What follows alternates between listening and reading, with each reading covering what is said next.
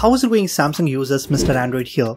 Well, Samsung finally started rolling out the official One UI 6 for Galaxy users, and after testing all the beta versions, I was able to install the stable One UI 6 update on my S23 Ultra.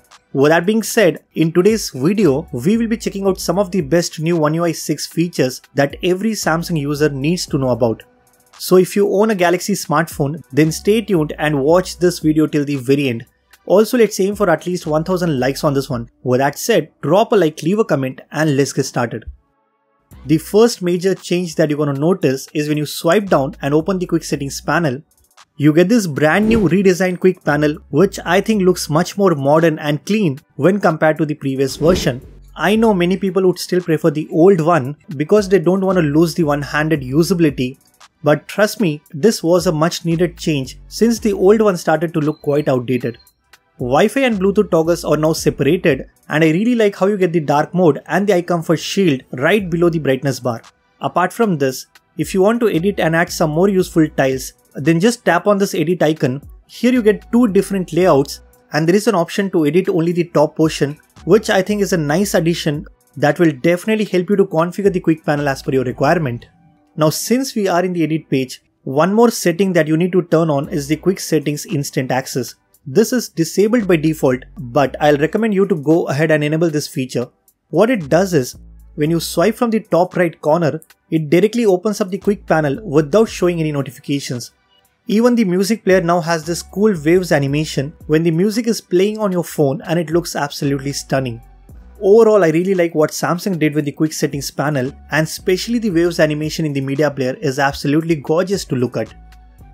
Next, let's talk about one of my favorite One UI 6 feature, and that is the drag and drop. Let me show you how this feature actually works. Let's say I want to copy a couple of images from the gallery and paste it inside the Samsung Notes. Instead of doing the old copy paste thing, what I can do is just press and hold and drag the images. Now with my other finger, I'll go back, open the Samsung Notes app and drop the pictures like this. Not only you can do this with images, but you can also drag and drop text as well. So instead of copying the text and hitting paste, you can simply drag and drop and take your multitasking to the next level. Next, we have got some new widgets added in One UI 6. So if I just long press and go into the widget section, there are a couple of new weather widgets, and the first one that we have is the weather insight widget, which shows you the actual temperature along with some more details like the chance of rain or how's the humidity outside. Then we also get this cool looking dynamic widget that shows you this beautiful animation which changes according to the current weather. Another useful widget that I found is the custom camera widget. This lets you open up a specific camera mode directly from your home screen. You can set it to open the front camera, or you can choose different modes, like you can directly open the video mode, pro mode, or any other specific setting that you use quite often. It even lets you to change the widget title and customize the widget background as well. I think this is the most useful widget added in One UI 6, and I'm sure many of you will use it right away. One UI 6 also brings some new camera features, and even the camera UI has changed a lot. When you open the camera app, you now get an option right here to choose the highest megapixels for your picture. And when you go inside the video mode, you can change the video resolution and choose different frame rates directly from the top menu. Now let's talk about some new features. When you go inside the camera settings, there is a brand new setting called Advanced Intelligence option, which lets you choose between 3 different picture quality. Maximum is for the best photo quality with a little shutter lag, and you can select minimum if you want to take shots quickly without any shutter lag. This definitely works, and if you really want to get rid of that shutter lag which we usually get in Samsung phones, then you can use this feature. There is also this useful auto scan feature in One UI 6, and what it does is, if you point to a document, it will take a picture automatically, and if your finger or anything is there at the edges, it will remove that completely on its own. Next, let's talk about editing photos. When you swipe up on any picture, you have 2 different options to quickly edit your picture. So we get remaster and object eraser. Depending on what kind of picture it is and what editing is required for that picture, you get these options.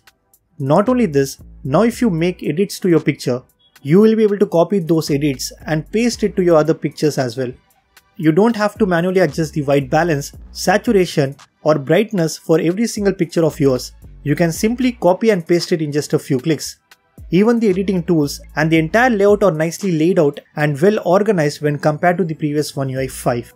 There is also an undo button, so you can easily undo any particular change that you don't want to apply to the picture. In One UI 5, you could already customize the lock screen with different clock styles. You can change the color and add different font styles. But now what you can do is, you can actually move and change the position of this clock and place it anywhere you want. Not only this, you also get some new beautiful looking clock faces to customize and take your lock screen to the next level. So there are a couple of new features added just to improve the lock screen customization. Another useful feature that I found inside these settings is when I go to privacy and security, we get this brand new option called auto blocker. It is disabled by default, but you can go ahead and turn it on. It keeps your phone safe by blocking threats and other suspicious activities. It will make sure to block apps from unauthorized service, and it even runs security check on a regular basis. Finally, if I talk about the animations and the overall smoothness, guys, if you're coming from One UI 5 or even One UI 5.1, you will definitely notice some major improvements in terms of animation and smoothness.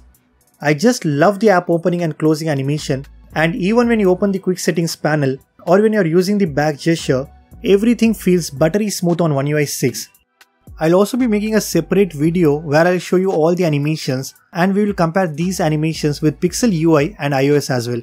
So stay tuned for that. That's pretty much it for this video. These are all the amazing new features Samsung added in One UI 6. If you guys like this video, then be sure to hit that like button. Subscribe to this channel if you haven't already. I'm Mr. Android and I'll see you guys in the next one.